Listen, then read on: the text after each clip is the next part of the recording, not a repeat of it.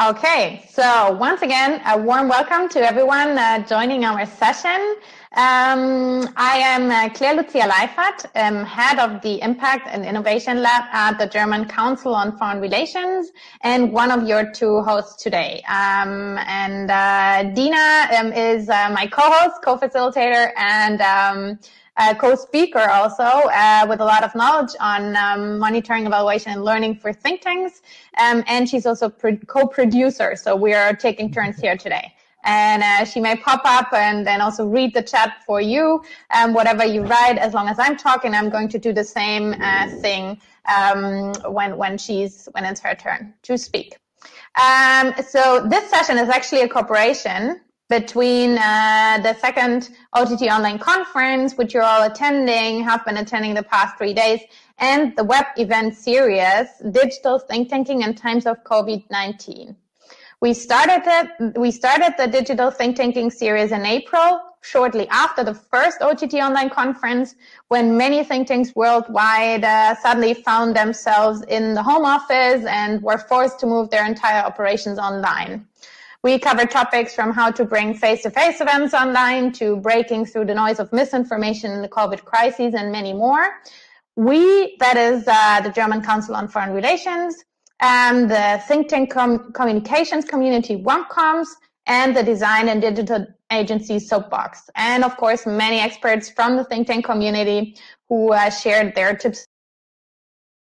You can find recordings of all events in the expo session, actually, of the On Think Tanks conference. So today's topic is called Beyond Crisis Management, Adapting Your Impact Strategy Through Organizational Learning.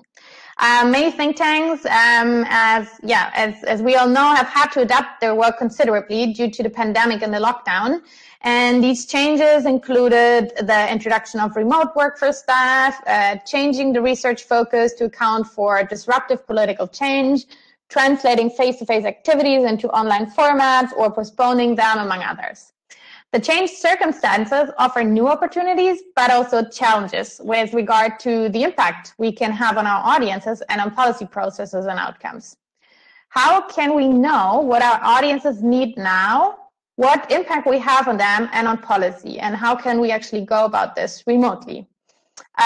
Today in this session, we want to discuss how to monitor progress and progress on and changes to our impact strategies in this special time of crisis, and how we can actually use the crisis as a moment for organizational learning and adaptive management to become more resilient in the future, because after the crisis is before the crisis, and of course also how to do all this remotely. We were hoping to have a third speaker today on our panel who is an expert in digital technologies for MEL, but unfortunately she broke her jaw and will thus not be able to join us, but we will try to make up for it, and we're also very curious to learn from all of you what your experiences have been. So why organizational learning? Learn despite the crisis. Two reasons, actually. Learning despite the crisis and learning from the crisis. Learning despite the crisis in the sense that you should not put it on hold if you've done it before. It's critical for your organization's survival.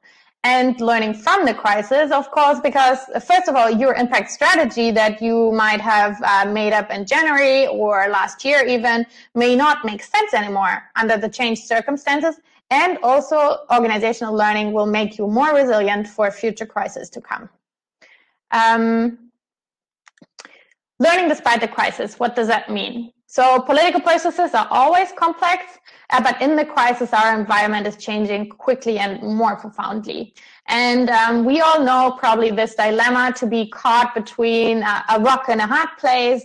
On the one hand, you have this like beautiful annual strategy that you laid out that everybody finds beautiful, but in the time of crisis, it affords you with no flexibility if you try to push all the deliverables through that you were planned. On the other hand, if there's crisis and you haven't really had a plan, or you just see it's not doable at all, you start to just be able to react to things, to short-term needs, and it's just like a total crisis mode all the time, working from day to day instead of like long-term agenda setting. So the question for all of us is, of course, and we don't have the solution here, but we want to offer like a way to think about this, is to how we can actually find a sweet spot in the middle. And we think that constant organizational reflection helps us to have an agile management approach to planning and to monitoring our progress. And this can help us with or without crisis. And when it comes to learning from the crisis, actually, I wanted to take up an example from yesterday that was mentioned by Jess White from the RSA in the session, How Does Change Happen? And I'm sure that some of you were there yesterday. It was actually perfect starter also for our conversation here today. So she just introduced this framework from the RSA for collective sense making to learn from the crisis and the crisis response measures that were taken or are being taken at the moment in different communities, institutions, policies, and of course having something like this framework and apply it to your own work or to your own fields of work. This is a perfect example for how you can learn from the crisis. So how are we going to go about our session here today? We will have a short introduction, and actually we would like to start by asking all of you to write your names and organizations in the chat. And also, I will check if we have the poll up already.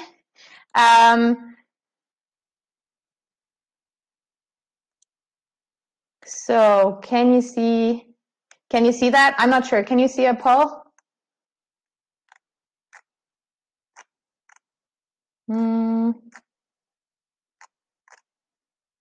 Okay, whatever. So it would be great if all of you could just put your names and your organizations in the chat so we can see who's actually joining us. I can see we're 23 people in the room now, but we cannot see you, so it would be great to just know who's around. Great, Laura, you made a good start. Everyone else joining in. So this is the start. So we see a bit better what like different perspectives we have around the virtual table here. We will start in a minute with two reflections, one from Dena, who will give us an overview and introduction to organizational learning, and then I will follow up with like a case study from my own organization, which is not to say that we've all figured it all out, but it's more as like a starter for our conversation later with all of you, and I'm sure that many of you can also share their experiences. Of course, you will have the possibility to ask questions to both of us, so please feel free to drop them in the chat while we are talking, and we will take them up later. And there's also the technical possibility to join a conversation via chat. Via video, and for this you have to request video, but it's also not just if you want to. You can also just ask your question in the chat, of course.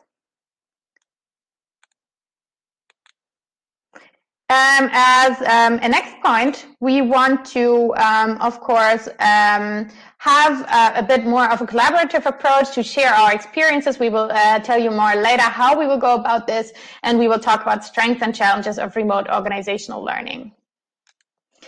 And take the survey. This is yellow because I wasn't sure if we're going to have one. I think we don't have one right now. It doesn't matter. And of course, join the community of practice. So this is not only the last session in our series on digital think tanking for now, at least before the summer break, but this is also the start of something new because we will start with this a community of practice of think tankers from around the world to take this conversation about organizational learning in think tanks further. And of course, also feel free to live tweet using the hashtags OTT Conference Digital Think Tanking.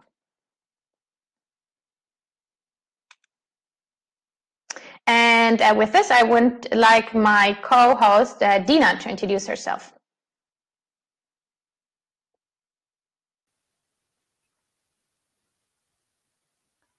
So, hi, everybody. I think you can hear me and see me. I hope so. Thanks for coming to our session today. So I'm Dena Lomosfky from Southern Hemisphere. I am, as Claire Luzia said, primarily an evaluator, and I help organizations with organizational learning, systems, and processes.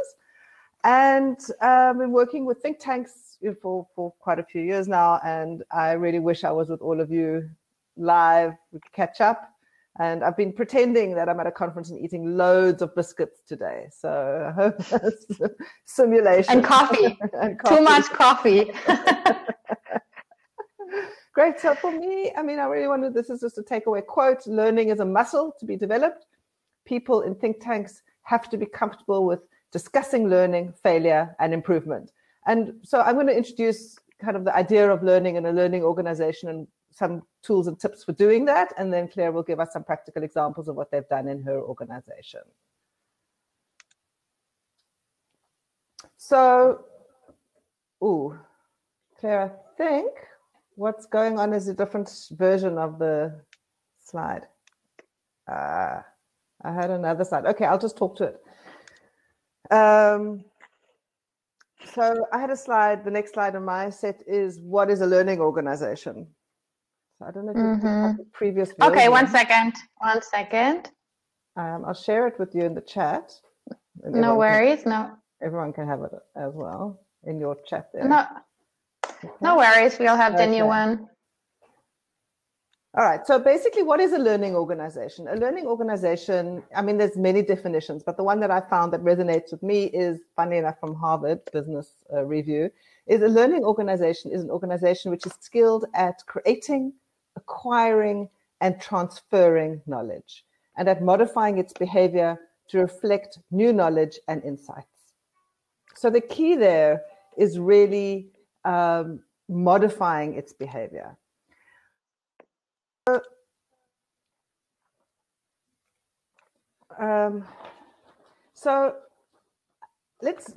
Typically, I think evaluation and monitoring has been about accountability and then also increasingly learning. Accountability is linked to the results-based paradigm where organizations such as your own or think tanks find themselves in tight contractual relationships with funders, limited core funding, project work, limited flexibility, and you end up using your monitoring and evaluation to prove that you are doing what you said you would do. Does this sound familiar? You can answer yes or no in the chat. I'm sure for many of you it does sound quite familiar. But learning is about using information that you have to improve. It poses a different question to accountability, which poses, how do we show that we did what we said we would do? And for learning, the question is more, how do we make sure that we are implementing appropriate strategies? Do you want me to show the next slide, Dena? Yes, please. Okay. Okay, so there we go. So there's this dichotomy set up between accountability and learning. And in fact, there are different questions that we're asking. So it's not so much about proving what you did, but in fact, it's showing that you're able to navigate change and adapt to your context and your resources and your environment and so on. So given the current environment with COVID, a learning organization will be asking, do our impact strategies still make sense? Should we be doing something different or differently? And should we be changing our direction even? So the question I think that many people are asking in the kind of evaluation world is, can you actually be truly accountable without learning? Okay, so can you go to the next slide? Mm-hmm. So, Irene Geit, one of the thinkers in the evaluation sector, said the tug of war between learning and accountability is nonsensical. They need each other. Understanding effectiveness requires both. Because actually, quite honestly, if you're not learning, then you're creating waste. You may be making the same mistakes over and over again. and wasting resources. So in fact, it's dishonest and it's not authentic. And I think that's what we're really striving for, at least in this decade. And as Southern Hemisphere, we understand learning to be part of a cycle where, you begin with defining it's quadrant A on the top right, where you begin by having a clear idea of what it is that you want to achieve, your program definition, your goal, your design. And this, you can use various tools such as theory of change, outcome mapping, logical framework, and you have a clear design, you know where you want to go.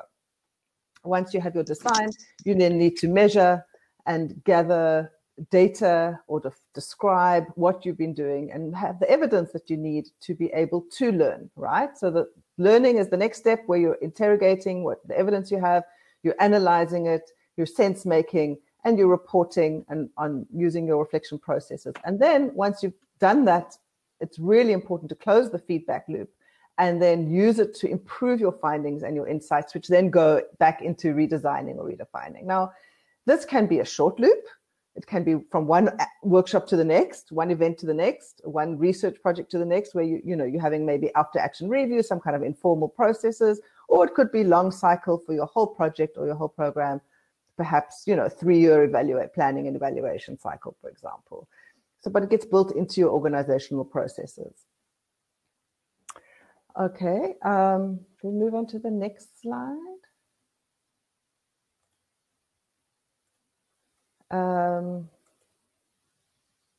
All right, so why is this idea of adaptation, flexibility particularly attractive and appropriate for think tanks?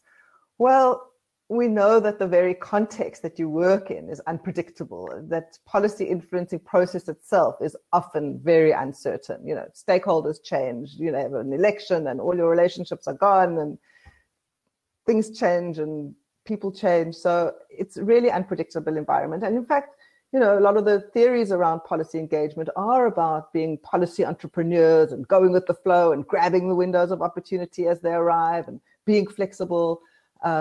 Navigating by judgment is a kind of a newish term that's entered this sphere, where it's actually about the people on the ground, the people who are doing the actual engagement with the interface with the policymakers, with getting the feedback, who are going to have to make those decisions. If you're at a conference and a door opens, an opportunity opens, how are you going to grab it? How are you going to go for it?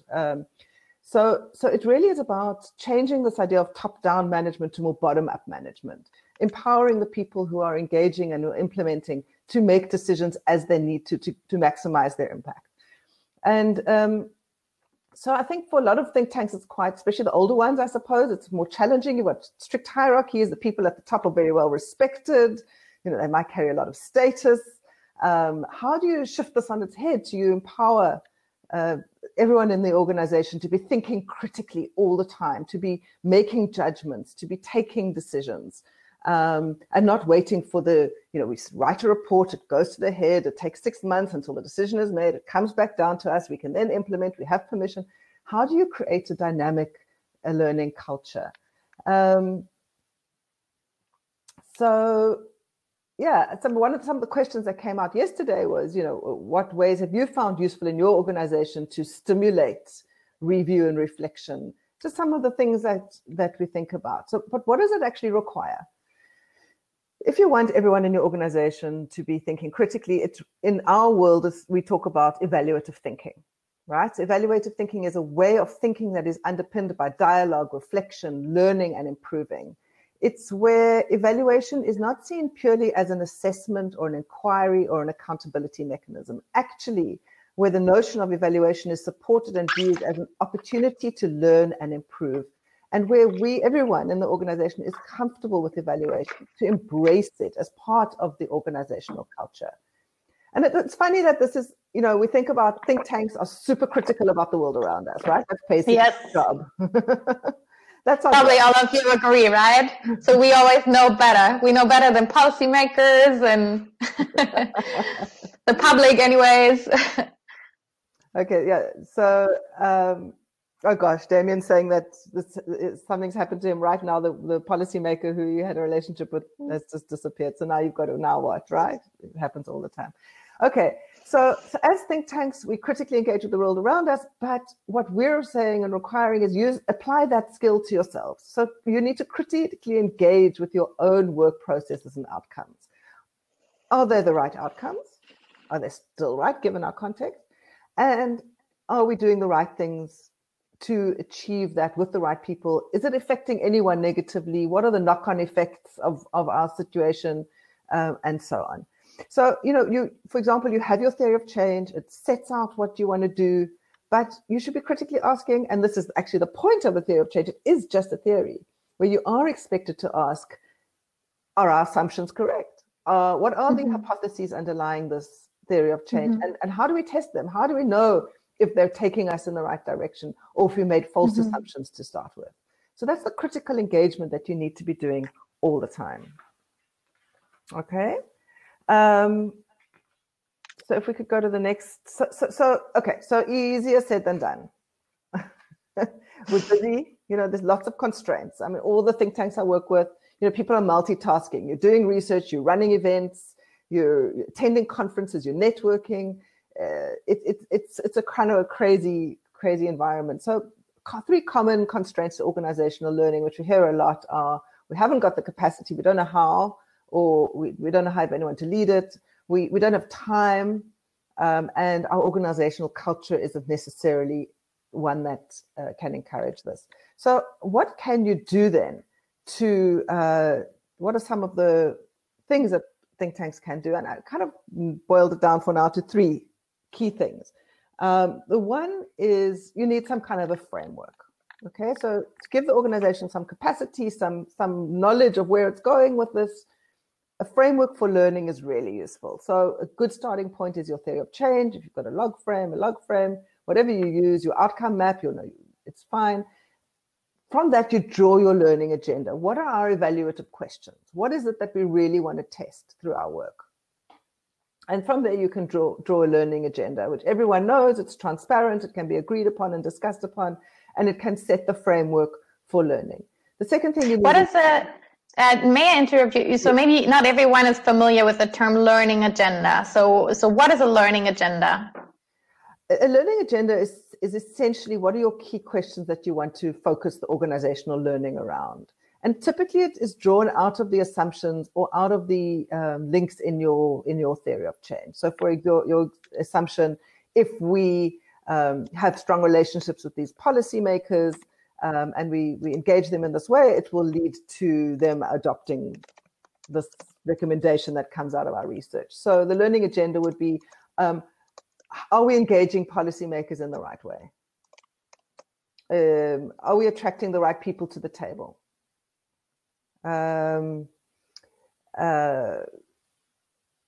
What are the barriers and obstacles to uptake that we're encountering in our work? So it's asking you to critically engage with the process as it unfolds, but also with the outcomes, right? So that's a learning.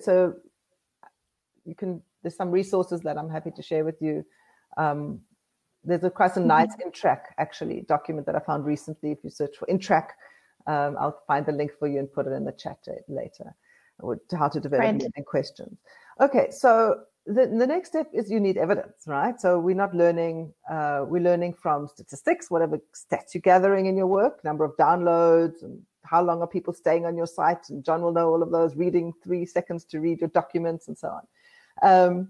Stories of change, outcome harvesting, most significant change, nice qualitative techniques for gathering stories of change and learning about how change happens. And then also, of course, practitioner experience. All of you, each and every one of you has loads of experience. You know instinctively, what's working, what's not working, and you need to be adapting as you go along. So, and given opportunity is the final thing, opportunity to reflect, both informal and informal spaces. So for learning and reflection. So informal spaces, as I said earlier, something like an after-action review, or it could be a quick meeting, and then more formal through formal evaluation and so on. But what is critical, and for learning, as I said earlier, learning is a muscle to be developed so that people in the organization have to become comfortable with discussing learning, failure, and improvement. But this can only work in an environment of trust, right? Without trust, People are not going to be vulnerable. They're not going to make themselves open to reflection. Maybe in a small team, but not necessarily organization-wide. So that's a really important point. Okay, so what are some of the tools that you can use to do this when you're working virtually? So, for example, if you were face-to-face with your team, you'd want to do some collaboration, design, sense-making, decision-making. You'd get together in a room and you would discuss that. But now we have to use things like Zoom, and there are many collaborative tools which are available, which you can do interactive thinking, so whiteboard tools, mind mapping, concept boards, sticky notes, for kind of divergent thinking, getting ideas out there, discussing them. Then there's the nice tools for bringing ideas together, polls, voting apps, all sorts of things where you can do some more convergent thinking. Really nice. We've been doing thinking pairs at our organization using Nancy Klein's Time to Think. Every week we match different people up and set a question. It's only 5 minutes aside, and it's really, people really are appreciating that connection. Evaluation and research. So usually you would do face-to-face interviews and focus groups, and of course we can shift virtually now. We can use Skype, or we can use Zoom to do interviews, WhatsApp calls, voice notes. We can do virtual workshops, even virtual focus groups in this kind of a forum, for example, or Zoom, where you can do breakout rooms, and you can use your Google Docs as flip charts. So there's various ways of running virtual sessions. Monitoring and storing evidence. Well, we would have a shared drive at work. Typically now what we want to do is make sure that's accessible. Yeah, Menti is a great app for voting. Mural is a super one for, I also really like Mural. And if you join in as their consultant network, they give you free licenses and gifts to give away. Auto transcription, great. Keep the ideas coming. We'll collate them. Yeah, that's great. Yeah, participants are joining in here. John saying that he also really likes Mural and Menti, and also Otter AI for auto transcription. That's also new to me. Yeah, new to me as well. So that's fantastic. So you want to make sure that your evidence box that you've got, where you can dump all your evidence. So that, that policymaker wrote you an email and invited you to come to that meeting. What you're going to do with it? You're going to have an evidence box, we call it. You can dump it in. So you just have some kind of cloud space, some kind of shared drive where you can put the evidence in. And web gathering forms, SurveyMonkey, Google Forms, ways to gather information. And of course, there's also on Think Tank's very own tool for online web interface for activity and outcome tracker, which is a really nice, simple tool which we developed for IFAD, which is available for adaptation if anyone's interested in it. And then for online collaboration around qualitative data, we used NVivo in our organization, but it's licensed to a particular laptop. And now we're having to collaborative remote qualitative data. So we're moving to cloud-based solutions such as Deduce. And then for quantitative, there's something like Kobo, Toolbox, and so on. So you can move to cloud-based solutions. So having said that, it's all possible. Whatever you do offline, you can do online. But I think it's really important to remember that we might all be in the same storm, but we're not in the same boat. So, your stakeholders, the people you want to engage, even people in different offices, if you're an international think tank or you've got country offices, for example, people might be working from home in cramped working and living conditions. They might have electricity outages. We had a workshop, amazing online outcome harvesting workshop last week, and the one participant we said, what's going on? She says, no, my electricity's out, so I keep switching devices. So she used her son's laptop until it ran out of battery, and then she logged in with her laptop until it ran out of battery. And so it's stressful, and it's much easier to get everyone in a 5-star hotel. The generator's going to work, tea and coffee is going to be served, but there's lots of different challenges. So you've got low bandwidth, people are using old devices. I mean, how many of you now here on a cell phone, for example, that you won't be able to participate in our interactive session just now?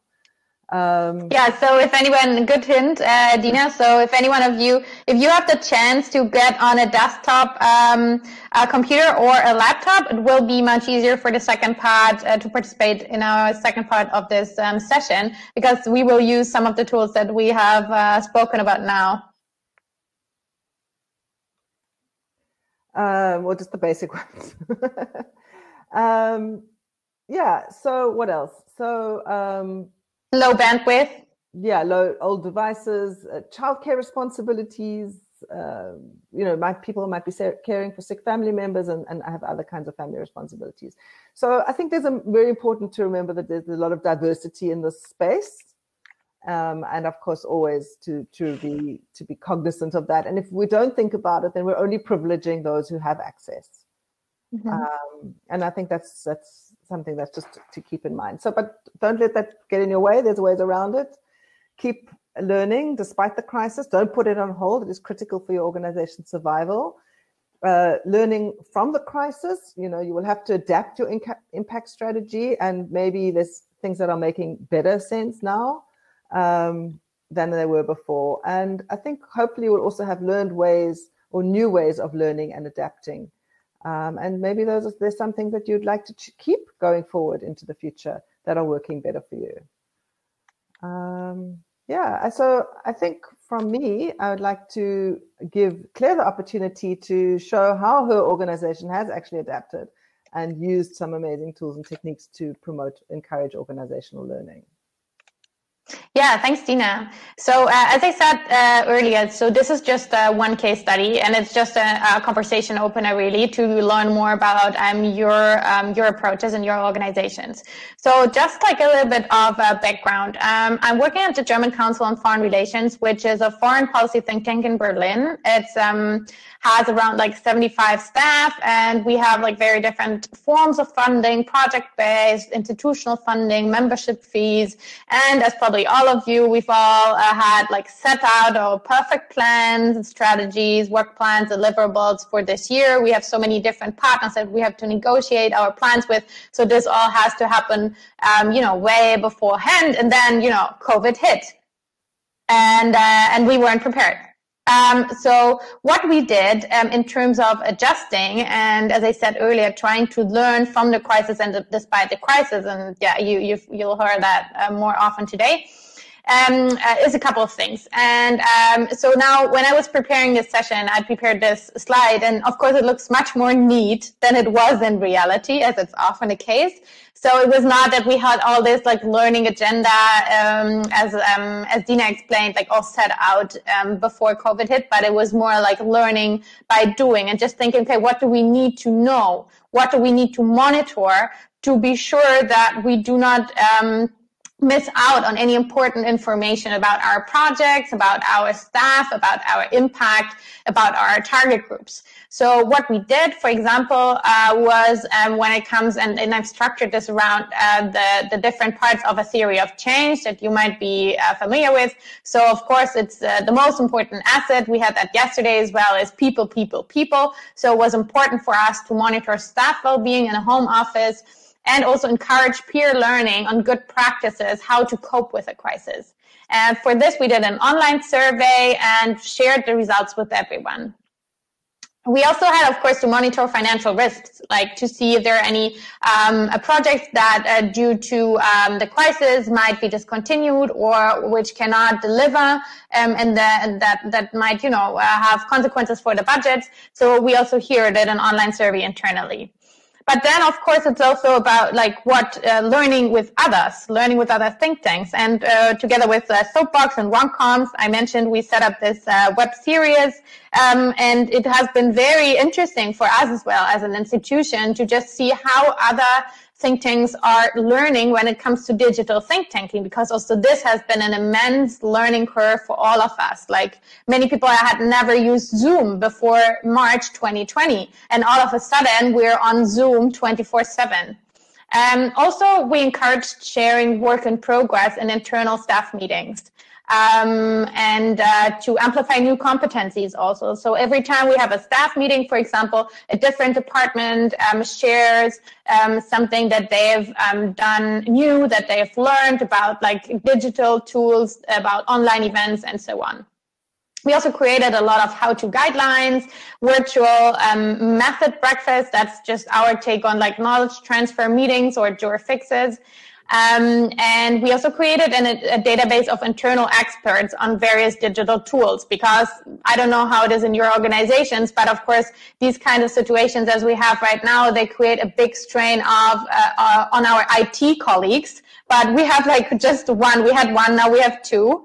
But it's not possible for them to handle everything. So our first thing we did was to just ask in this online survey, ask everyone, okay, what do you know and which tools are you familiar with, and do you feel comfortable like helping out colleagues? And this is how we decentralized the internal expertise, without saying, of course, it's not a perfect system yet, but we're working on it. And when it comes to outcome, and this is also outcomes and impact, this is what we're also going to focus more on in our session today, is also, of course, to monitor changes in our target groups' environments and in the needs they might have. So, for example, it might be that policymakers that you're working on, like they are not working on the topics anymore that they worked on before, but their priorities might have changed to like COVID response, for example. And they might not have any attention left for migration or anything else than public health, maybe, or economy. So this is always a good way to stay in touch with them and like see what they need now from you. Also in terms of interaction, of course, like do they want more online meetings, or are they already having like webinar fatigue? So this is always important to stay in touch. And when it comes to impact, we try to still to encourage learning from the crisis individually with all our staff members, but also on departmental and organizational level, and to build awareness also for the opportunities and competencies gained, so the positive aspects of the crisis, if you will. And this is a process that, can you hear me? So there's a comment suggesting that perhaps it's better not to have too many tools. Like people might be confused. Like, is it better to rationalize? Yes, absolutely. So I think I will say something more about this. This is absolutely a lesson that we learned when it comes to a specific workshop, for example, like really think through, like if your participants, are they digital natives or not? Which tools do they usually work with? Are they even allowed to use Zoom, for example? That's been a big issue with our stakeholders, because you know that in Europe we have the general data protection rules from the European Commission. And we have to see what is actually legally allowed for them to do. To use Zoom, for example, has been complicated for policymakers in Germany. Yes, so this is just like a quick overview of what we did in terms of organizational learning on the different aspects of our strategy. And what I want to talk more about is the mid-year review. That we did to actually talk about our impact and have this like common reflection on where we are standing in terms of the impact we want to create, and what's the changes that COVID brought about for us. So we had a guiding question for a reflection for the whole organization. And this is what we started with in June, early June. So this is pretty fresh reflection here. So the question was, how has COVID-19 changed the conditions and impact of our work? And then we had like a 3-step reflection process. We gave this question and like a framework, like a template into the departments. We asked them to prepare, to reflect together in their teams.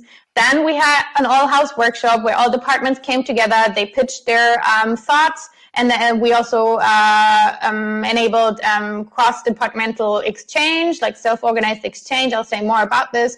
This had to be done online. So that's why I took this example. I'm going to say more about that later. And then afterwards, we went back to the departments and to ask them, okay, what did we take away from this exchange with the other departments? And do we have to change our theory of change now for our department, for our project? And this is still running right now, this process. And this is all also looking ahead to the second half of the year. Like, is there anything we have to change about our planning for the second half of the year and beyond? And in this all-house online workshop, what did we do? So this is going back to the tools that Dena mentioned also, and also like we were thinking very hard about how we could enable the kind of exchange that we wanted to have with 50 plus people online, but still like allow for decentral, individual or cross-departmental exchange. This is not so easy with the tools that we have right now. So we used Zoom as central meeting space to have presentations from each department, and also to have like reflection in small breakouts. Then we used Mentimeter, and we might maybe we might try this later on. So you can see how this works for those of you who don't know yet. And we used Microsoft Teams for self-organized exchange. So this was actually not ideal, because we had this media break in a way. We were on Zoom, everybody was there, and then we asked everybody to change to Teams, which is really not ideal, but we didn't really know how to enable it while staying in Zoom, because if we had used Zoom breakout sessions, then people would have had to like go out of the session and then ask us to connect them to the next. In MS Teams, we could create like different channels for each department, and people could just hop in and out of those channels by themselves. Okay, so first thing, what we did and what we learned was, really do not think that everyone is a digital native. And so what we did when we started this workshop, this all-house workshop online, was, start with a little bit of humor and say, well, actually, doing a 3-hour strategy workshop with 50 people online, this is not exactly what we had hoped for either. We would have preferred to meet, and have a workshop on our premises together and see everyone and have a coffee together and so on. But, this is just important to also see, we're all in the same boat. But together, we can actually make it. Then we had... I'm going to show you just 2 examples of what we did offline in such a workshop, where we look back at the year 2019 in December last year. We just used sticky notes on a wall, right? So this is probably something you're familiar with, like asking people, for example, like to see, okay, what's the year 2019 in one word for you? What's been your highlight? What is the one thing that you've learned that you want to take forward? So online we used Mentimeter. And we asked, for example, okay, what have I learned that I want to take further for the future? And, this is just an example from us. So you see lots of people say, okay, they learned flexibility, prioritization, self-organization, digital tools, etc. And a second example for what we did in a face-to-face workshop was, we had this like different pitches, and we had like little tables there, and different departments were presenting their work. And then after that, there was like half an hour for people just to walk around, get into touch, get into conversations with their colleagues from other departments, asking follow-up questions, giving feedback. So online, what we did, as I said before, we went over to Teams. We are using Microsoft Teams in the organization anyway, so people were familiar with that.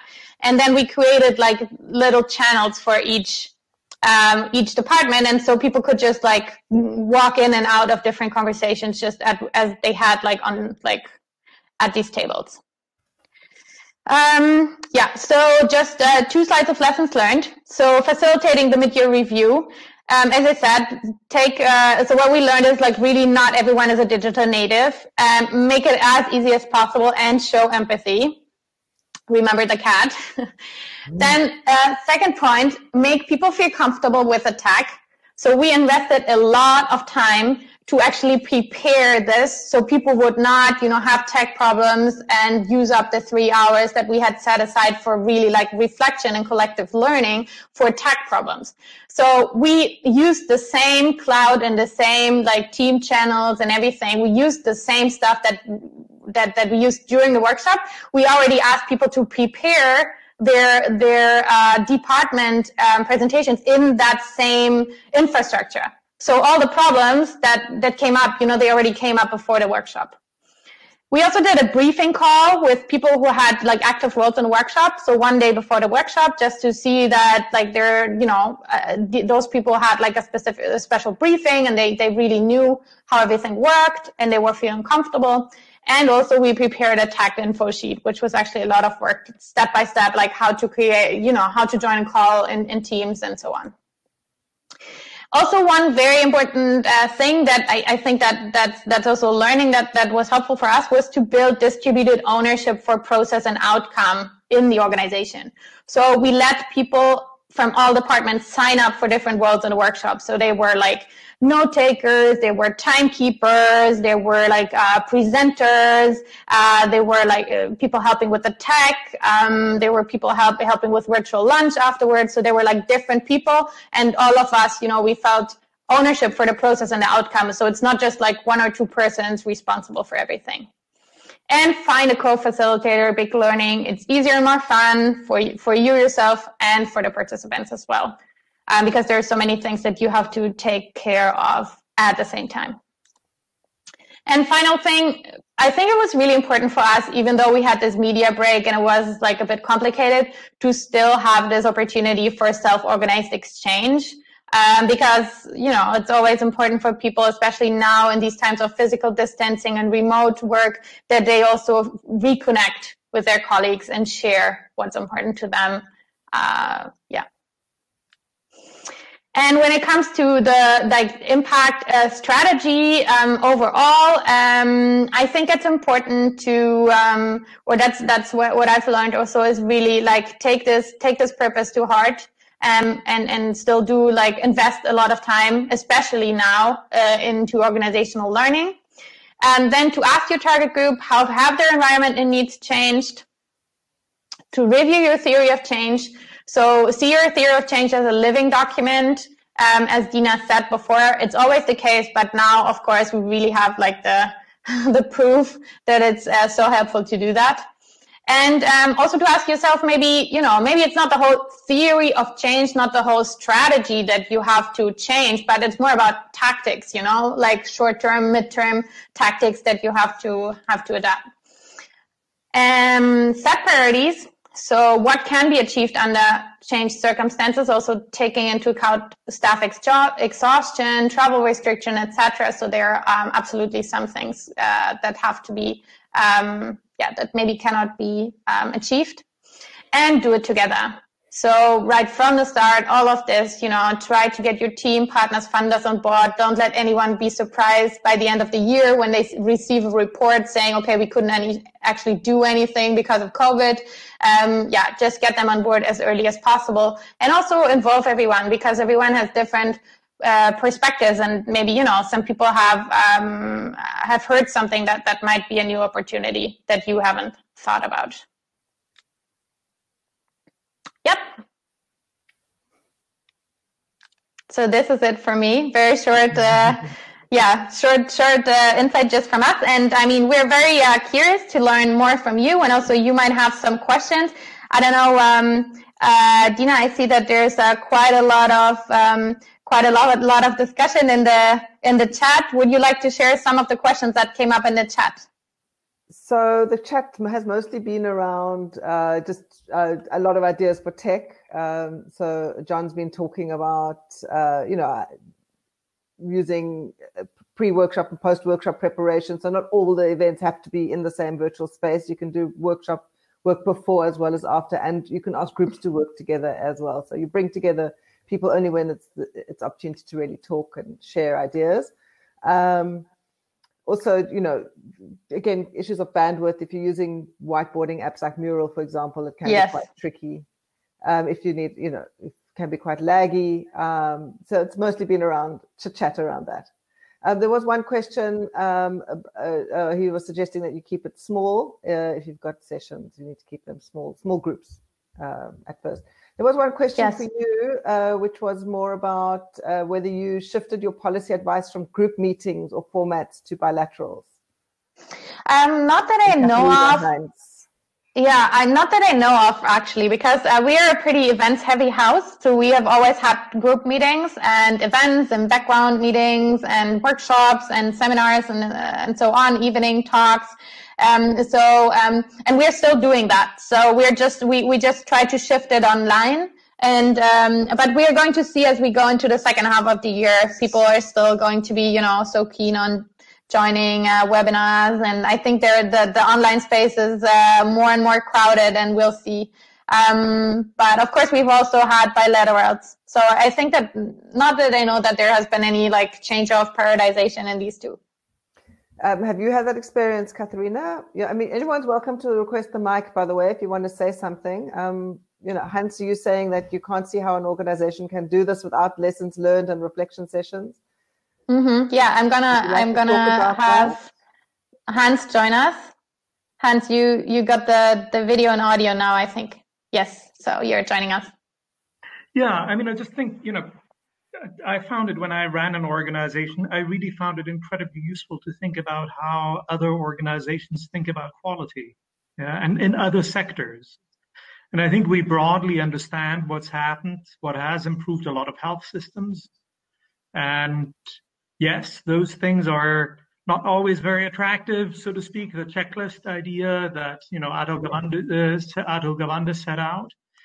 But I mean, the many, many, many mistakes, and I see think tank papers, I would say, usually twice a month, sometimes more, from different think tanks, and the mistakes are always the same ones. Yeah. Easily avoidable. It's researchers who think through a deductive structure mentally, and then kind of push that deductive structure out onto an audience, which ideally should include ministers or deputy ministers, and then they're never going to read this thing because it's a deductive structure. It was a blog post that was extended into a paper. So what I'm trying to say, that's one thing. Yeah, I think really understanding quality control, and what I wrote there, as we know, we know how Toyota works. We know why German car manufacturers that build great cars, where they learned it in Japan. Yeah, it is Kaizen. It is constant, tiny iteration cycles. And when I go into an organization and advise a think tank, I tend to ask and not the top, but how do you capture the lessons? And I think if I don't hear that there's a lessons learned process where the people sit together, and which has to have one ritual, and it is a ritual and it is fixed, that the boss goes first and says, everything that went wrong, this and this and this went wrong, and it was my mistake because I didn't resource you, I didn't brief you. When you had a problem, I wasn't there to support you, and then everybody else can admit. But I mean, to me, this is something where I sometimes just scratch my head because we knew that. Yeah, it's a cultural thing as well, right? It's about organizational culture. Sorry, I'm done. Sorry for the long point, but I do think it's really relative. And Dena, I sympathize with a lot of what you say, but I think what's key is that this is broken down into totally the normal workflows. So that's what I think where it really matters. Yeah. Mm-hmm. Yeah, maybe I can just say, because I think that ties in a little bit with also what Katharina said. So the example that I showed you about this mid-year review workshop, it was not so much to show, how we adapted on internal formats. It's not events. It's exactly what Hans just mentioned. It is like, it is a structure. It is a learning, a process. So we had already set out before COVID came, before we knew anything about this. Already end of last year, we put into everyone's calendar that on 10th of June, 2020, we're going to meet and we will talk about the second half of the year. So this is going to happen next year as well. It has nothing to do with COVID. But of course, we didn't set the topic to be so static. But, when there was COVID, it was such a natural thing to phrase the reflection question with regard to COVID, because, what else? I mean, it was just, logical to talk about this. But if there was no COVID, we would still have had this ritual, of having a mid-year reflection. And this is something that we're just building. It's like the first year that we're doing this. But we want to make this really a ritual that like every year in June and in December or November, we come together and we will look back and we ask like the same questions, maybe, ask, okay, what are the competences that you acquired last half year? Because I'm sure that all of us learned a lot. And also what is, the things that you want to take forward. Also it's really, really interesting to ask people just to share, what's the last year in one word. It's so interesting. For our management, for example, I think this was really an aha moment because they saw like people wrote something like, I'm not going to show it to you because it's like, personal, like internal thing. But, many people wrote, okay, this was really exhausting, exhaustion. It was like all over this like word cloud, and for the management, it's so important to know this. And how are they going to know it if we don't ask it? So I think this is, these kinds of questions, it's very valuable, and it's so quick. It's just like 1 minute, basically. Ask everybody to just put this in one word, and we will know so much about how the staff is doing, what we can actually expect from everyone in the next 6 months, and so on. So are there more questions? There's a Kaizen fan club happening on the side. I did my master's on the transfer of Japanese manufacturing practices to South African team-based problem solving many years ago. I've been waiting for how many years? 20, 25 years for this discussion to come center stage. So I'm really excited. So next time, next online OTT conference, we're going to have a Kaizen session. I see that coming. Okay. Are there more questions? Principles are the same. Yeah. Anyone else who wants to talk about your experiences? I mean, I think we're going to move just now into the collaborative whiteboard where we'll talk about. But I mean, is anyone any questions about how to do this or concerns that you might have?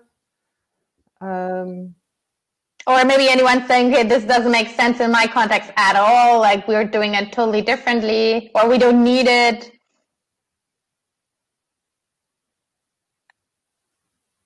You can request the mic or just write in the chat, whatever you think. So if you haven't already made your way over to the presentation, then I'm going to just pop that in the chat again, that link. We want you to, don't move there yet, but just make sure you're up there.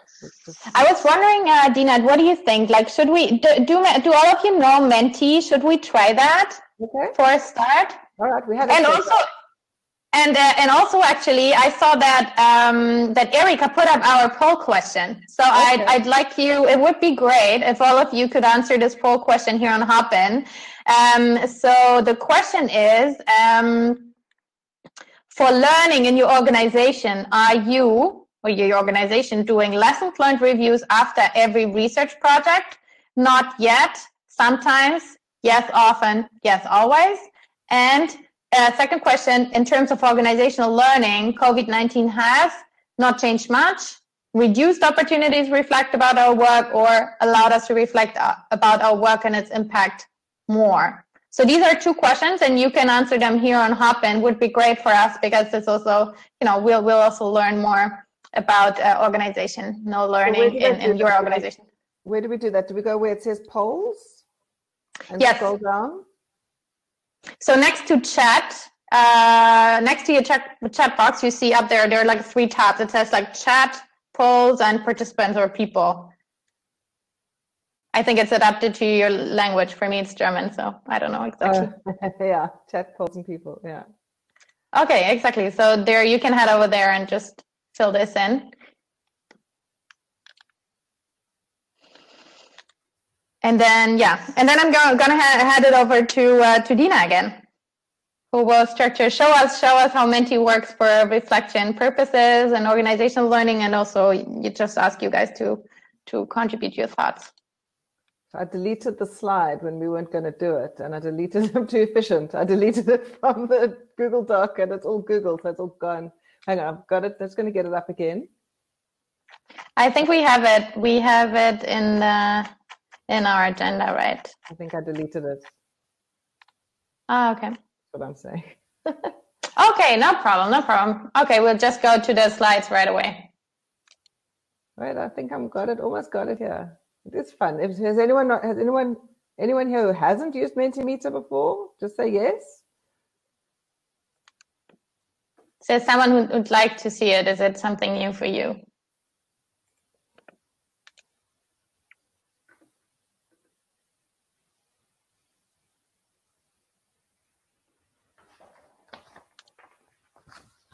Okay, so I've got the code. So if you go to let me see if I've got the code. Yeah, so if you go to www.menti.com. Okay, I'll type it in the chat. www.menti.com, and then you type in the code 0715. 727 720715.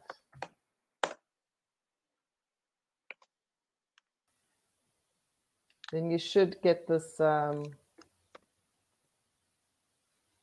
opportunity to answer the question. If the question is, write one word that enters your mind when you hear the word learn. But now to share it with you, I have to try and go to my Menti. I can see your responses.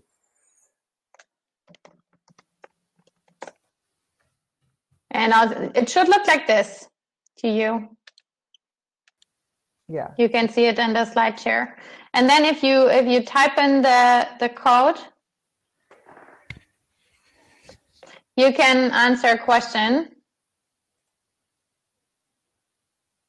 Yes, and this will get our collaboration started. Great. So I'll show the results to you once we move away from when we come back from our collaborative session. So if you can go and answer that word, and I'll try in the meantime get into where I can present back to you. Great. So what's a 2x2 output, John?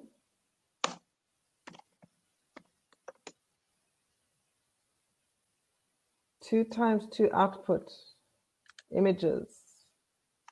Do you want to elaborate on that? 2x2, oh, voting matrix feature on Menti is great. Oh, okay, prioritization matrix. Okay, so I mean, I think I mentioned this earlier. I mean, one of the key tools we have in decision making is prioritization. You know, we do brainstorming for convergent, divergent thinking. We have tools that we do for convergent thinking, and these kind of organizing, also for sense making sessions. You know, these kind of matrix prioritization voting sessions, they're really important, and they can happen quite nicely and quite visually. Should we move over to the slides?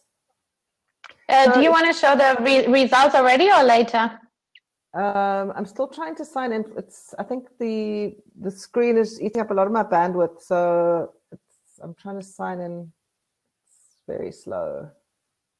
Okay, we can do it later. So I'll just share this. So you should all be able to see this Google slide. Many people are there. We have lots of like anonymous animals here. So basically what we want you to do is to just play around in this. Imagine it's a whiteboard or it's a flip chart and you've all got a pen. What is it that you can learn from this crisis? How has it created, or has it already created opportunities for organizational learning in your organizations, for this idea of, you know, evaluation, review, synthesis, sharing across organizations? So type into the block, you just says type here, you simply type, what have we learned from this crisis? And then what challenges remain? And then, yeah, we'd just love to get a sense from you of what it is that you'd like to. So, I mean, for me, what we learned is that we needed to train our staff in virtual facilitation. And we gave people turns, for example, to produce and to facilitate for each other. So.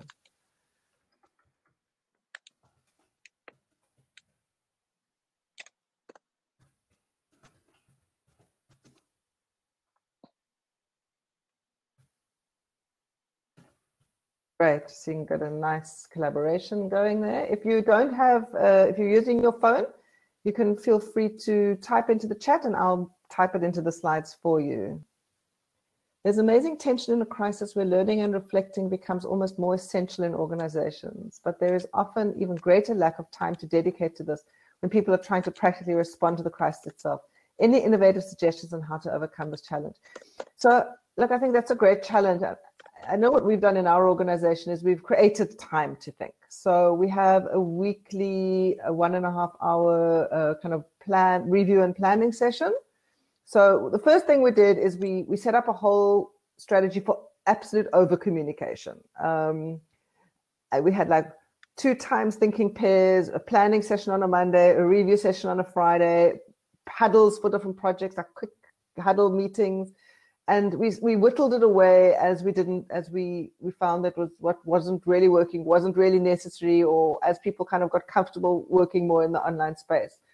And we're left with a once a week plan and review. So review what worked the last week and plan the next week. And we get different staff to facilitate that every week. So they can come up with their own process, their own structure, and we use Zoom for that. And then we have smaller huddles where just small teams meet as and when they need, just to exchange information. And then we have these thinking pairs. So it's Nancy Klein's Time to Think thinking pairs, where we pair people up. And it can be either on a particular issue or just leave it open. And the idea there is you've got 5 minutes to just talk to another person without interruption. So those are kind of two simple tools that we're using. And I think people really appreciate the connection that they get from those. I'm going to share the link to the thinking pairs in the chat. It's great. I'll also look for that link for evaluation learning questions.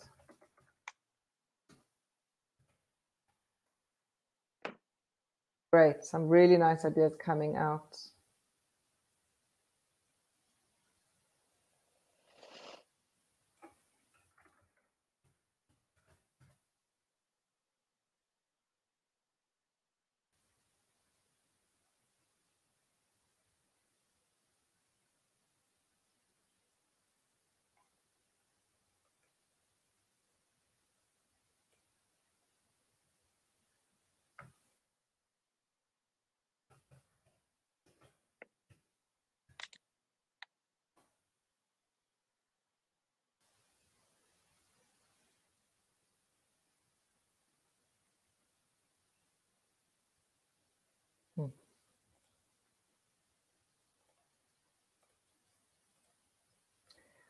Another thing to think about, I don't know if any organizations have Google, but we're using Google Classroom for our online training. And it's actually a kind of a really nice, I suppose you might have it if you've got something like Slack or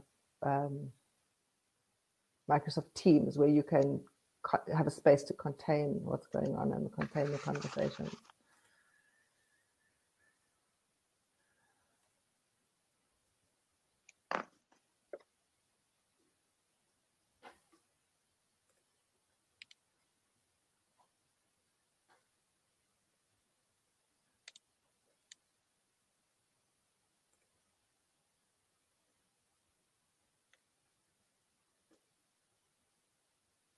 It's from Framework, not from Interact. That's why I can't find it.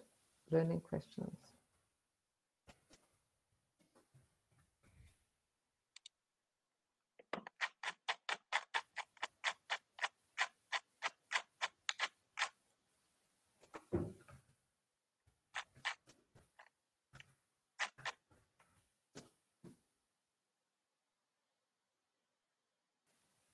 How are we doing this? So we seem to have slowed down a bit on the board. Anyone else who wants to say anything, or is it time for me to summarize?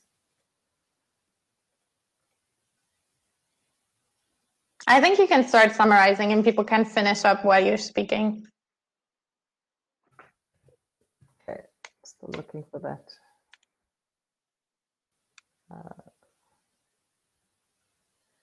There's quite a lot of tools if you just Google learning agenda, learning framework. There's quite a lot of tools. I can't find this particular one that I know I found it the other day because I've been using it in a course, but now I have to search for it just now. We can send it to Kika later. Yeah, exactly. We can put it up in the chat or something. All right. So what are we finding? So in terms of learning from the crisis, has this crisis created any opportunities for organizational learning? We are finding that, well, we needed to train everyone in virtual facilitation skills so that people could participate, facilitation, but also in the actual technology, so people could participate. Same here. Saving lots of time on travel, yes. So it's kind of an opportunity. But on the other hand, I was sitting here like last night preparing my presentation thinking, I would have been doing this on the airplane.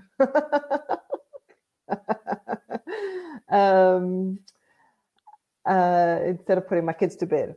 So Yeah, so lots of time, but I suppose our time, the challenge is that our time gets eaten up into, work life bleeds into home life. That's I see on the challenges side, that's the alternative. How to work effectively remotely has been a huge lesson. I can absolutely see that. It's an opportunity to review who needs to work in the office and potentially offer even more flexible working arrangement. Absolutely. I was thinking of that yesterday, actually, because I've been working with a think tank, also similar to Claire's one in South Africa, very traditional, kind of established in the early 1900s, very resistant to any kind of flexi time or remote working. And I'm sure that this is going to be a huge opportunity for them to reconsider that. The young people have been asking for it. So I think it's been a huge eye-opener for them. Identify organizational values that had not previously been articulated. I think that's a nice one because people need a lot more permissions, I suppose. Can you pop into the chat? I'd love. Okay, bye. Katharina has to go. Thank you.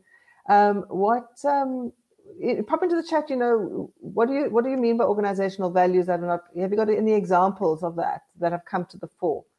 Ability to work with fellows from all over the world. That's been a great thing. I mean, I think Claire actually mentioned to me in the lead up to this session, talking about how, it's created an opportunity to work with more think tanks around the world that you never thought you could work with before, right? Or because it seemed like you had to get It was almost weird, right? Because, I mean, we're foreign policy think tanks. We're working on international politics. And these digital ways of getting in touch with international audiences, they have always been there. It's nothing new. But in a way, this crisis was, a portal, as this new narrative says. So it really created, in a way, I don't know, just maybe the awareness that this was an opportunity, or just, everybody was more in front of their computer anyways. And now all of a sudden, we're, having we're reaching more international audiences than we have ever had before. Even though the opportunities happened there before the crisis. Okay, so pressure creates diamonds, the opportunities, absolutely. Tech to support remote collaboration has been around for a while, but the human mindset behavior has delayed widespread adoption. So this is a great example that Claire just shared with us. That time spent with an organization in your country is very useful, but not always essential for every project. A useful learning experience of where it's nice to have, but not essential. Absolutely. What challenges remain? A lack of everyday interaction, which often spark very good ideas. Absolutely. And I find, particularly if I'm doing an evaluation, it's often the time that you spend in between interviews, off the record, or driving from one place to another with your host, where, you can really find out what's really going on. Hard to stay motivated, a lack of a third workspace between work and home, third space between, where you can think, like on the tube or driving home or on the bicycle. Yes, absolutely. You have to take those moments to pause and reflect. You have to make the kettle break a bit longer. Decisions get delayed or put off. Firefighting eats up bandwidth, absolutely. Preparation for an uncertain 2021. That's a challenge. What does it mean going forward? And I think that's why we can probably only do short cycle planning right now. Balancing relevance and mission focus and avoiding opportunism. So yes, it is an opportunity to be opportunistic, but you don't want to be just tokenistically opportunistic. So I think that's absolutely important. Defining or coping with the new normal. What does that mean to us? Fear, uncertainty, doubt consume emotional energy. There's a lot of emotional stuff. It's also just tiring being at home every day. Need a bit of, joie de vivre. It seems to be missing. Teams not getting to know each other socially, absolutely. We've onboarded 2 new team members since we've been in lockdown, and it's really been hard to convey our organizational culture to them. They feel like a lot of pressure to perform. We're quite forgiving, and we like to talk through challenges. They feel like they need to figure it out on their own. All that kind of stuff's been really hard. And it's the tacit stuff. It's the implicit stuff that you forget to communicate because you've never had to before, about how do you learn and what's okay, and to talk about, reorganizing things and how can we replan if we've got an obstacle that they don't hear us talking about, and, overhear conversations that happen between people. So they don't really get the culture. It's really been hard. And also you don't maybe have the empathy because you don't have that connection with people. And use this opportunity to build regional strength, quality number of bonds within think tanks. Yeah, that's a great opportunity that remains. Hans is saying yes, but the reality is what's that to? Which comment is that to? Oh, socially, yes, but the reality is we really do not know how this will work out if it lasts longer, as if it may well be even more of a marathon rather than a sprint.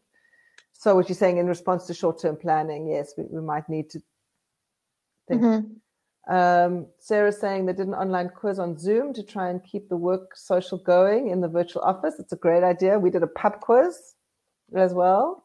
It was fun. So we have a monthly Connect, which we also rotating between the staff members.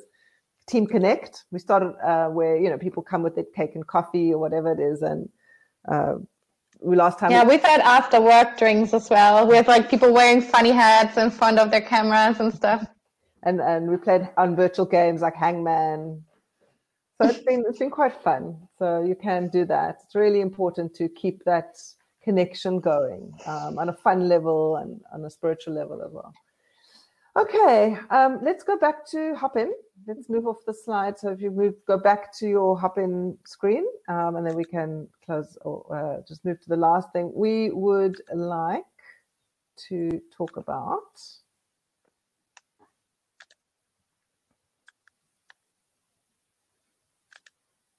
we'd really like to keep this session going, this conversation going with you. And in fact, we have been talking for some time now about setting up on think tanks a community of practice for monitoring, evaluation, and learning in think tanks. And Claire and I are using this as an opportunity to launch this community of practice now. It's really, as you can see from that cartoon there, everyone has a different idea or understanding what a COP is or could be. And we certainly don't have that defined yet. We have we're going to be driving it for now, but it's going to be part of the On Think Tanks community of practice, which is something they're setting up as part of their also 10th anniversary celebrations. So it's still a rough concept. We invite all of you to join us to help shape it. We thought we'd have the first meeting around the end of July, early August. And if you're wanting to participate in that, how can you sign up for the COP? That's a very good question, Rebecca. Okay, this indicates some first interest. So just so, as Dena said, so we don't really know yet what shape this community of practice or COP will take, but just some first ideas that we've had in the run-up to this today is just that, we find it so valuable to share ideas, good practices, also just maybe questions that none of us has like really an answer to, connected to building a learning organization. So as a think tank, we're a learned organization. We are, dealing with knowledge. We're basically saying that we have, we're a bit ahead of the curve. We know more, or we know better. And, the question is, how are we also becoming learning organizations? How can we build this, what Dena said earlier, this culture of learning, this culture of talking about mistakes, this culture of, being humble and applying this critical eye, not only to the world around us, but to us ourselves, but in a very, a very collegial way. Not in, an overly critical way, but in, in a supportive way. So we want to, keep this conversation going in the attempt to learn from each other and just support each other. And it could be that, we might have just a monthly call to do this, maybe over coffee, it can be fairly informal. We could also, think about if we want to maybe publish something together on the On Think Tanks blog. Also for the upcoming conferences, we might create a session like this one with like more of you involved and think about what can we take from this like crisis year forward. So these are just some ideas that Dena and I had in the run up to this, and we would love for you to sign up and there's the possibility to do so after the conference. So it's not necessary to have been part of this session here now to join, but you can, Enrique will send out more info on how to join the communities of practice after the conference, and everyone has the chance to join, and we will, decide together how we want to go forward. I've shared for now, I'm offering the services of our receptionist. She will, Rita, her name's Mo at Southern Hemisphere, and she'll just keep everyone's names together for us. And perfect. So, and then I think I put it into the next slide. So if you want to just look at that, Claire, I don't know if there's any questions about the community of practice, or we could just finish off. You can summarize the session. But I also wanted to know from people if you could just write as a brief summary instead of us summarizing, what are your key takeouts from the session today? So put that in the chat, or take the mic. What are your key takeouts about organizational learning and how you can adapt and become more resilient organizations in order to make sure that you're achieving the impact that you want to achieve? What are your key takeouts from the session today? Please write away in the chat, because these chats will also help us to document later. Yes, absolutely. And also, if there are any questions already or topics that you would like to, talk on in one of the later sessions, or if you already know that you want to join, for sure, you can write it in the chat right now so we know.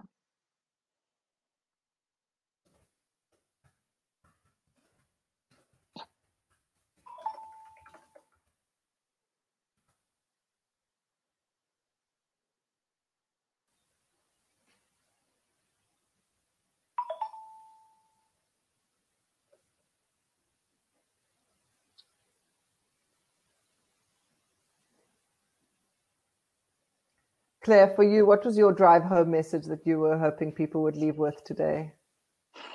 So for me, it's really this two kinds or modes of learning. As I said, learning despite the crisis, keep learning what you had before. If you had maybe after action reviews before, if you had yearly staff meetings to reflect upon, the last year or plan the next year, keep doing it, because it will just help you to keep up to date and monitor important developments, and then also learn from the crisis. And we've seen an example from how RSA helps their staff to do so, because I think there's so many interesting developments, for example, also in the relationship between science and politics, or in how think tanks can actually get their message across in a crowded environment. So really also try to learn from the crisis and think about also what are the good things that we want to take forward, and what are good things that we are just very happy to return to back in the new normal, so to say.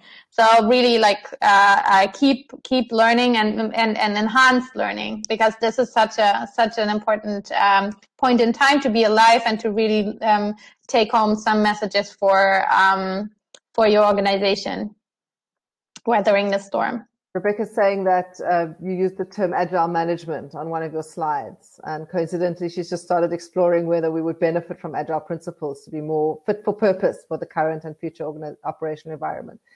So it's good to know that you're on the right track. Yes, it sounds like you are on the right track. I mean, do you want to say more about agile management, Claire?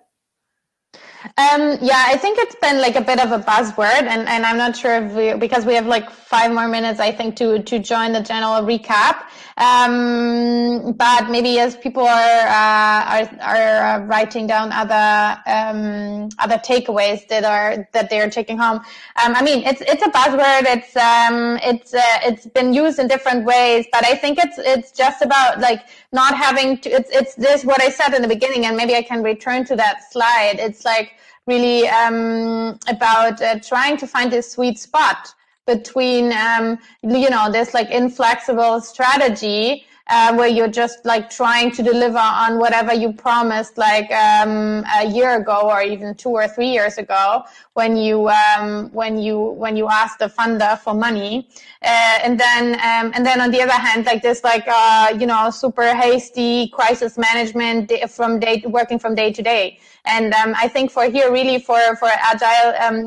methodologies and project management, it's just very important that you have these short sprints in a way to be able to adapt and to always learn and do these like after action reviews, after events, for example, after project cycles, and to apply what you've learned to the next one. And what's also important is that it's also connected to knowledge management, because if you talk about it and you document it, what you've learned, then this is also accessible. For example, if one of your team members leaves the organization and another one comes on board, it's not such a big problem, because you won't lose so much because you've externalized their knowledge in a way, and you've made these lessons learned accessible to future team members. So, I mean, about agile management, I'm certainly like, there are certainly people who are more of experts on this, or we could do also a separate session on this. But I think it's just important to see that this is absolutely, in my mind, an important way to go for think tanks, and we can learn a lot from these methodologies. I think I saw recently something about don't let agile break down don't kind of be too agile and break down what's already working, something like that. So just like, I think some critiques are starting to emerge as well. So as you said, it's about the sweet spot. But I think it's absolutely critical. So Emilia is saying that's been really useful, because as a think tank, a new emerging think tank, they can talk about generating ideas on how they can start well, create a thinking culture from the beginning, and very useful tools in order to collaborate digitally. Well, if we've started you on that track right now, then that's great. That's awesome. It really is.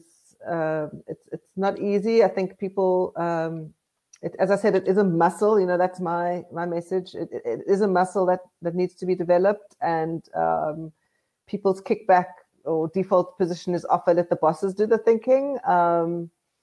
And it is something that one really needs to encourage and create the spaces for, and empower people through, as Claire said, giving people opportunities to take on different roles.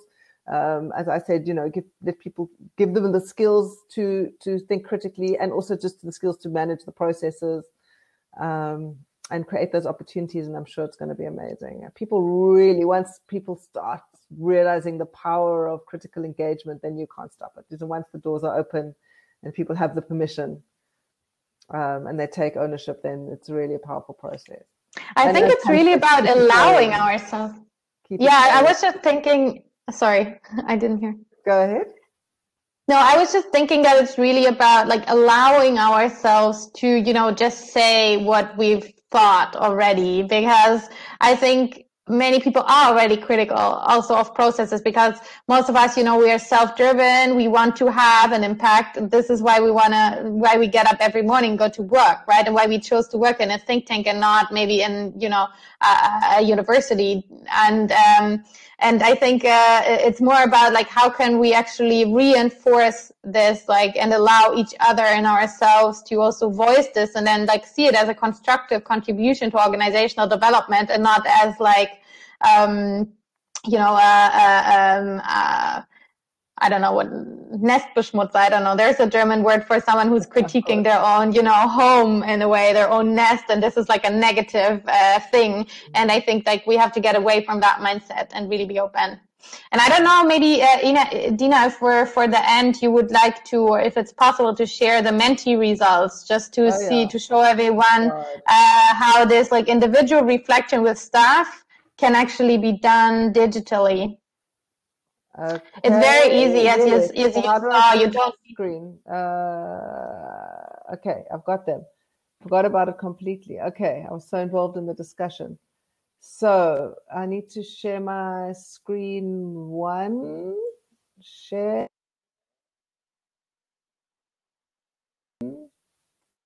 There it is.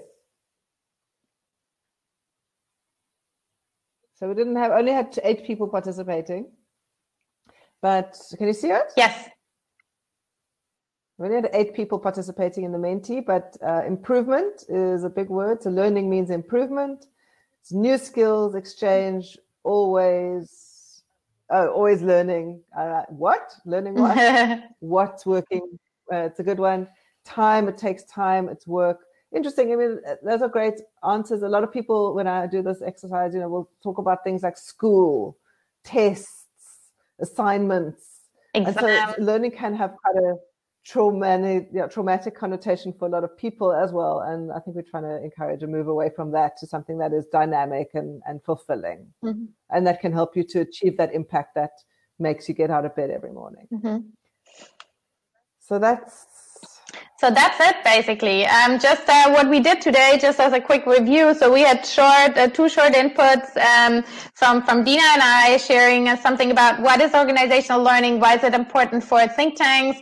I shared some stories from how we tried to adapt our impact strategies to go beyond crisis management mode in my organization, how we used organizational learning practices that we are still establishing right now this year, but had been planning before we knew about COVID, how we actually try to take this online. Dena shared with you like a whole list, a whole table, and we will make this accessible later as well, of like tools that we can use online to support individual reflection in departments about what has to change in our strategies, and also for the whole organization, how you can maybe learn from what we did to do an all staff workshop online, so you don't do the same mistakes that we did. So yeah, thanks everyone for joining us. It was really interesting. We had like quite a lively chat discussion going on. We had collaboration in Google Slides, and we had a Mentimeter survey and a poll. You can still participate in the 2 hop-in poll questions, and of course this will be visible to everyone. Also people who haven't been part of this session can answer the hop-in poll. So maybe after the conference we will see how organizational learning is established in different think tanks around the world, and how is it being affected by COVID-19 and the changes that brought for us. Dena and I are very much looking forward to keeping this conversation going with all of you. So we hope that many of you will be interested and will be keen to join our community of practice, and our first meeting where we will discuss how we want to work together to just keep learning from other think tanks around the world.